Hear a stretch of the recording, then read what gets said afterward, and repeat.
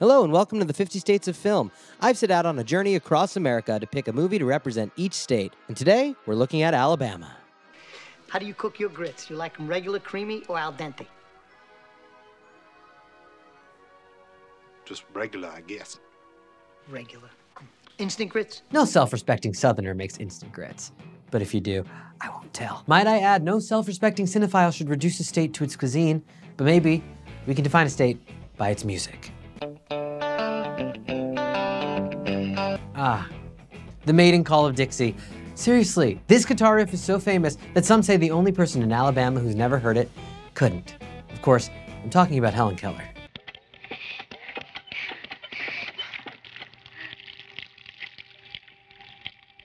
What other state can take credit for Helen Keller's discovery of object permanence? Yeah, Alabama's pretty great.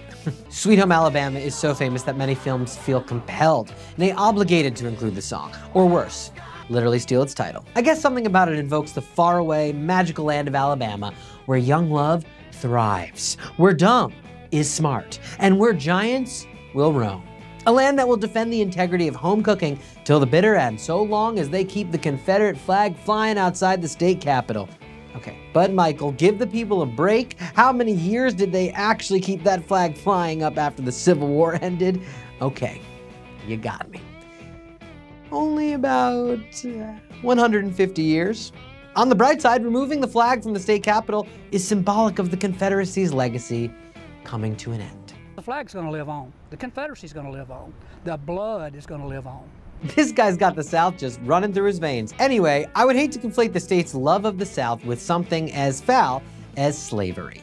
Since I always aim to see the best in people, I will assume all Confederate iconography that could be associated with evil racist slavery of the past instead is about maintaining just a little bit of Southern pride. Alabama pride is like Southern rock, rebellious and spiteful of Canadians like Neil Young. Neil Young came out, of course, with a couple of songs that put down Alabama.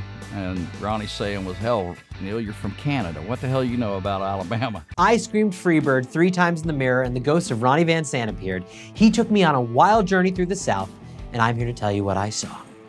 I'm Michael J. Strauss, Esquire, and this is the 50 States of Film. Removing the Confederate flag from the state capitol in Montgomery, a city that sounds best in the Southern drawl, is wholly symbolic of what a good story about Alabama must have. It is slow to change and will wildly defend its Southern identity, sometimes just to be scary. Let's try our best to make it a simple in-and-out procedure.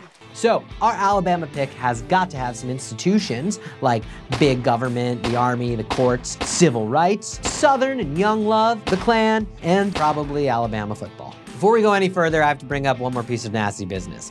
When writing this episode, multiple sources have insisted I include something about Alabamans doing it, with their, I see you've already met Jake.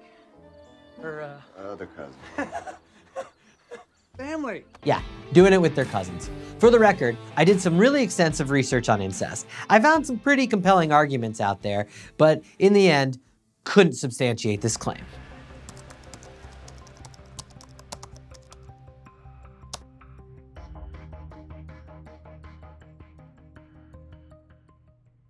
Newsflash, folks, incest is illegal in Alabama, but is not a criminal offense in just 2 states, Rhode Island and New Jersey. Oh! See, this is where I think most of us come as non-Alabama natives. We're naive, inexperienced, and from New Jersey.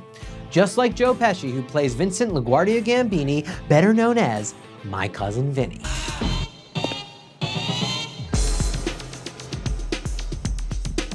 Put Ralph Macchio, Mitchell Whitfield, and Joe Pesci together and you get me, a person whose worst nightmare involves being tried for murder in a state like Alabama. I shot the clerk. Yes, when did you shoot him? I shot the clerk. Hey, Dean, we need you out here. I'm in the middle of a damn confession here. Whoa! When will you learn, Danielson? Don't self-incriminate. There's no better way to experience Alabama than watching My Cousin Vinny. Hear me out. The twisted, hilarious 1992 comedy classic that won Marissa Tomei an Oscar should be the state movie of Alabama.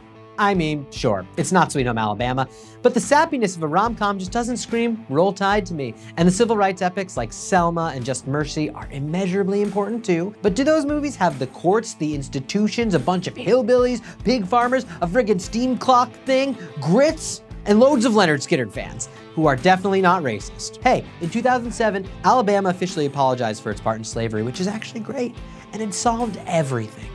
That's how things go. You play by the establishment's rules in Alabama, because what the judge says goes. I advise you, sir, when you come into my courtroom, you ought to know the letter of the law. I'll react harshly when you don't. So Vinny comes to rescue his little cousin from a wrongful murder accusation. It doesn't help that they accidentally admit to the murder, being in such disbelief that the Alabama criminal justice system would be so swift. Lucky for Vinny, he has a bit of a deus ex machina when his betrothed, Mona Lisa Vito, ends up knowing a shit ton about cars. There is no way that these tire marks were made by a '64 Buick Skylark. These marks were made by a 1963 Pontiac Tempest. This case has a special place in my heart in that it centers around the southern delicacy of grits, which looks and tastes like horse cum. Vinny and Mona Lisa arise at 5:30 a.m. via the steam whistle alarm from the sawmill factory. How Alabama is that? And then Vinny learns all about grits. What is a grit, anyways? It's made out of corn. Them hominy grits. Hominy. And then once the entire grit making process is explained and my Pavlovian appetite for horse cum returns, Vinny corners this confused man into a pickle. So, Mr. Tipton, how could it take you 5 minutes to cook your grits when it takes the entire grit-eating world 20 minutes? I don't know. I'm a fast cook, I guess. This all leads to this guy's testimony just falling apart. All because this guy is too damn southern and proud and won't admit that he's a time lord of grit-making sorcery. See, sometimes this show is about food because it's about culture, guys. And grits culture is Alabama culture. When the Honorable Judge Chamberlain Holler, what a name, decides to tell Vinny that he is dressed like a dumbass and wants some decorum, it really shows the value of Southern elegance, despite the fact that the courtroom is the most elegant part of the state we've experienced thus far. The rest is underwhelming, to say the least. Now, see, down here, everybody gets stuck in the mud every now and then. Yep, yeah, we're famous for our mud. Famous for your mud? How's your Chinese food? Vinny keeps getting sent to jail for contempt of court because he can't dress or talk like a good Southern gentleman. When he leaves prison, there are a bunch of folks protesting the death penalty, which is the kind of thing that Alabamians actually deal with on a day-to-day basis. See, this should be the state movie. There's nothing overtly stereotypical or problematic about naming My Cousin Vinny the state movie for Alabama, right? It's definitely not a biased Yankees gaze of the good old boys. It's not like this movie ever roasts Alabamians. Okay. Maybe a wise guy insisting Southern stuff is stupid probably subverts state pride. We're better off for picking a state movie that does not believe Southern culture is built on antiquated, dead, and strange ideas of decorum that are best differ from America's morals and at worst is immoral in itself. But Alabama is known for some fun things, guys, like reinventing the death penalty this year and being morally confused about frozen embryos. A real obsession with using the law as an excuse to act ass backwards just because. And if you're a faithful viewer who might be from Alabama, you might disagree that things aren't ass backwards, but rather dick forwards. And I am here to defend every great American from Alabama to Wyoming because it's the ability to adapt, learn, and succeed that drives the American spirit. So while I really want to say that Vinny is our pick, I can't. The heart and soul of Alabama belongs to one man, the only true American hero since they killed Mr. Peanut, Forrest Gump. My name's Forrest Gump.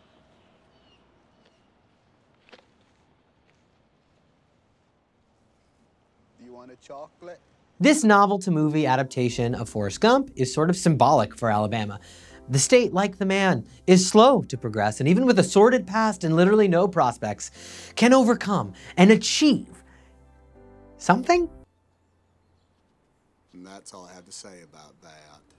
Forrest Gump is about the spirit of Alabama. Sure, Forrest is found at groundbreaking civil rights moments in Alabama. Ma'am, you dropped your book. Ma'am.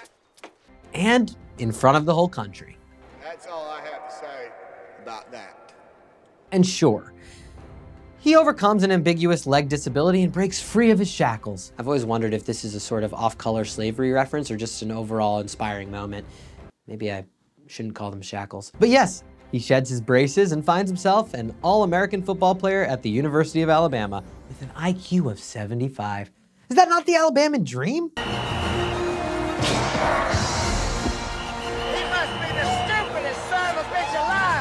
Gump has done way more than the average human. He's a paradoxically progressive yet simple man. Let's not forget, we all love Forrest because of the man he becomes, not where he comes from, because that would be a long line of racists. Now, when I was a baby, Mama named me after the great Civil War hero, General Nathan Bedford Forrest. She said we was related to him in some way, and what he did was, he started up this club called the Ku Klux Klan. This is a wild factoid that honestly I forgot about until now. But it makes sense and might even show a dilemma Alabamans face: reconciling the past. The Klan had embedded and allied itself with local police in the 50s and 60s, and they successfully did so with the police in Birmingham, Alabama, and Governor George Wallace's office. Watching Forrest defy George Wallace while simultaneously making a better name for the Forrest namesake feels, I don't know, pretty Alabamian. Forrest confronts other parts of his past when Jenny is like, hey man, you got a kid, and we named him after your racist grandpa, but he's smart as fuck and might be a psychic medium. I see dead people. That's a quote from the movie. Jenny is a woman who Forrest shares undying, sweet, southern young love with. And I know, I kind of dispelled the incest thing, but that's in here too. Sorry, Jenny. Anyway, Forrest becomes a modern man who is not racist and even had a black friend once. That's the kind of progress that screams, well, Alabama could be proud of this flick. It confronts the Confederate past, and while it recognizes its existence, looks towards an ever so slightly brighter future. If Forrest Gump can be a hero, I guess anyone can. Sure, he's no Helen Keller, but he's better. He can hear and see.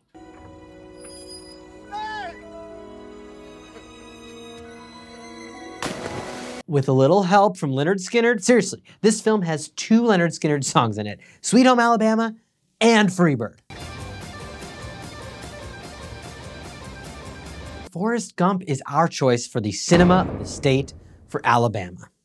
And now, some shitty log lines for our Alabama honorable mentions. Fried green tomatoes. Oscar winner Kathy Bates is kind of sad, but then listens to one of the most insanely Alabama stories of all time that ends with a human person getting served up as the sheriff's favorite barbecue. This one's a winner, but I fear tales like these invented the Karen. Big Fish. An old dad keeps telling the same story over and over again in a perfect southern drawl, and it's about catching a big fish, would you look at that. But through a series of flashbacks, we get some cool Alabama elephants and football scenes and General Crimson Roll Tide, and some nice Alabama pastiche. It's a sweet, nice tearjerker, or, you know, a good film if you like Tim Burton, or whatever. Talladega Nights. A whole lot of Sweet Baby Jesus and the Talladega Superspeedway puts it on this list. The Butler. The White House butler talks about his life and how his time fighting for civil rights and some key moments, like Selma, allowed him to have the amazing job of doing turn-down service and folding the president's underwear, or whatever the White House butler does. The Miracle Worker. With Anne Bancroft and Patty Duke, 2 people you know by name but couldn't point out in a lineup, win Academy Awards.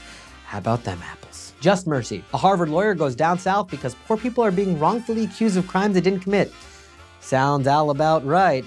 Heart of Dixie, the Rarity Girls realize, oops, the world is racist. The Rosa Parks Story and The Long Walk Home. More civil rights movies that are not as good as Selma, but shoutouts to Angela Bassett and Whoopi Goldberg.